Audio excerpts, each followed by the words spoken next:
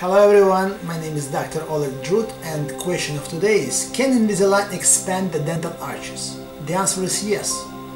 Again, the expansion depends on the amount of constriction and how much we have to expand. Of course, if the upper arch, let's say, it's very constricted, Invisalign or braces, and you're adult, it will not have the ability to expand it and correct the crossbite. So sometimes adults will need surgery to expand the dental arches.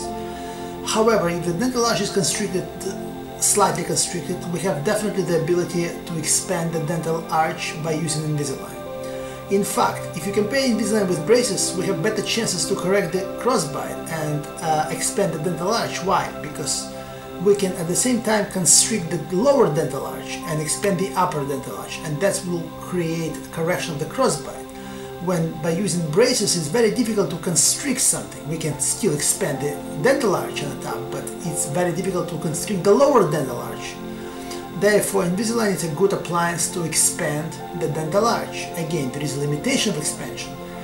We can achieve very light expansion, but not significant. So in other words, if we need to expand 1 or 2 millimeters, it's fine, but if it's more than that, it might be difficult. Thank you very much and have a great day.